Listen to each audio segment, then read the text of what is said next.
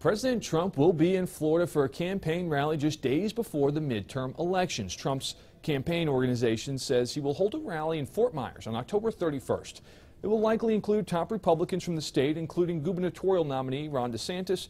It is not clear if Governor Rick Scott, who is running for a Senate seat, will be at the rally. The campaign says this is the 37th Trump rally held in Florida since he first began his race for president in June 2015.